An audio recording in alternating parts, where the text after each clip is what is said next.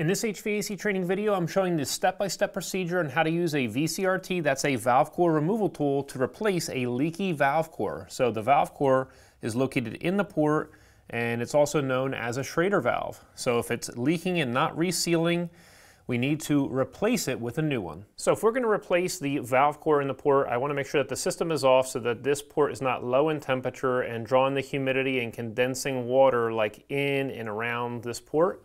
So we're going to use our VCRT tool, and this particular one has a 5/16 adapter for systems such as mini splits, and we're just going to be using the 1/4 inch adapter right here on the end. We're going to pull the rod back. We're going to make sure that this is snug and this is snug, and then we're going to screw it onto the port. After it's on the port, we're going to make sure that this valve is in the fully open position. This way the rod can push inwards, and we're going to turn this counterclockwise until we feel like we fall into it. So hopefully you just saw that. We fell into the valve core. And so now what we're going to do is we're going to be applying pressure inwards, because we're going to be fighting the pressure that's exerted for the R4 tenay once it's coming around the valve core. So as we're unscrewing this out, the seal is no longer holding it in place, and so we're applying pressure inwards to go against the R4 tenay pressure pushing outwards. And so we're going to do this until we hear a click, which means that the valve core has basically exited the threads of the port. So hopefully you just heard that. I'm going to do it one more time.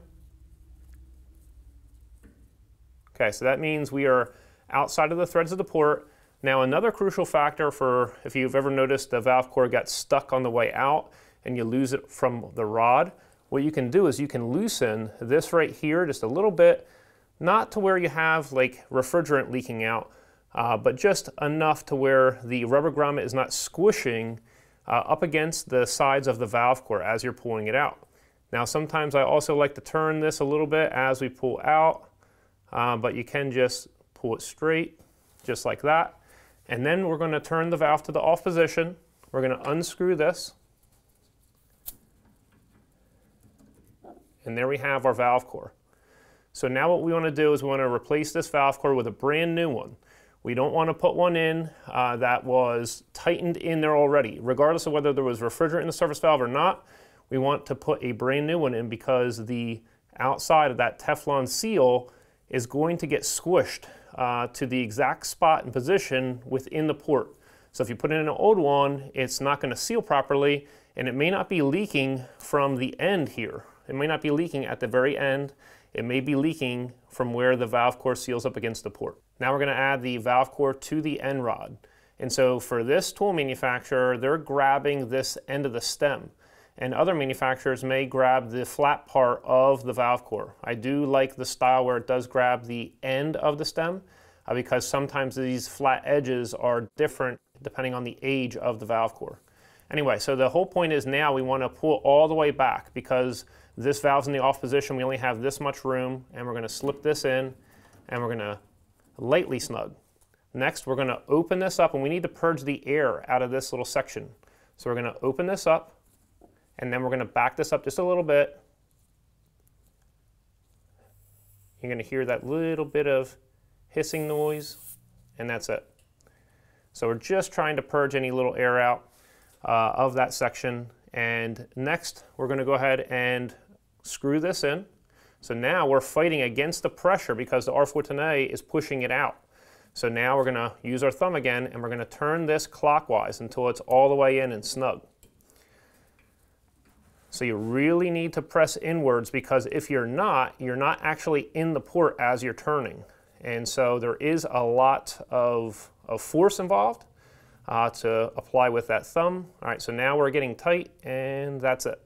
So now I'm going to back this out, and then I'm going to turn this to the off position, and now I want to leak check to see if the valve core is fully in the port and is holding back the pressure. Now we're going to hear a little bit come out, just like that. You want to give this a second, but basically what we're going to add now is a test cap with a hole in it. So here's our cap, and if you don't have one of these, you just use the 1/8 inch drill bit into the end of a cap, and you just label it to make sure that you know it's your test cap. The other thing is, what I'm going to do is I might just go ahead and tighten this. You see how it's wiggling a little bit? That's because I loosened this part right here. If you were getting ready to do, say, a recovery process or something like that, you'd want to make sure that this is re-snugged in place after you remove the valve core. Anyway, so let's go ahead and get to our testing. Now we're going to add our non-corrosive bubble leak detector onto the end. Now you also want to give it a little time in case there's any liquid refrigerant in the valve core that may be vaporizing, and it's going to be applying pressure and blowing a bubble right here in the end. But we gave that about 30 seconds to have it be open before we put our cap on, and so now we're testing and we're just waiting to see if we're going to blow any bubbles right here. So this avoids putting any non-corrosive bubble leak detector in the port or into the VCRT, and it's just remaining on your little test cap. So it's a nice and clean procedure. I don't see any bubbles forming, so it looks like we're good, and we can go ahead and remove this and put on our existing cap. Now, this is a test unit, and so we could put a cap right here, but if it's in an accessible area out in the field, we want to go ahead and put a locking cap on instead of a regular cap. Now, the other thing I want to point out is this is a sealed system because there's a little rubber gasket on the inside, and so that should also help in case, in the event there is a small leak at the valve core. We'd want to make sure that that is nice and tight, and if it didn't have a rubber O-ring or gasket inside and it was just a flare connection, you may want to drop a dab of refrigerant oil on the inside of here and tighten this into place because it would be a brass to brass connection. And so that would help to avoid any leaks. But in our case, we're going to be installing a locking cap, and this one also has a rubber O-ring inside. And so we're just going to use this tool to screw it in. So you want to have locking caps on any accessible ports to avoid somebody from accessing it and stealing the refrigerant out of there for any nefarious purpose. This particular locking cap manufacturer uses the end of the rod of the VCRT tool to tighten this on. It's the key for it, but manufacturers may use a variety of different key ends, and so you want to have them so that you're ready for servicing any type of unit that's out in the field. I hope this video helped, and if you want to learn more about using the VCRT tool during the recovery process or the vacuum procedure, make sure to check out some of the other videos we have linked down in the description section below. And if you want to learn more about HVAC, make sure to check out our new 2nd edition Refrigerant Charging and Service Procedures for Air Conditioning book, available over at Amazon, TrueTech Tools, and at acservicetech.com. Hope you enjoyed yourself. We'll see you next time at AC Service Tech channel.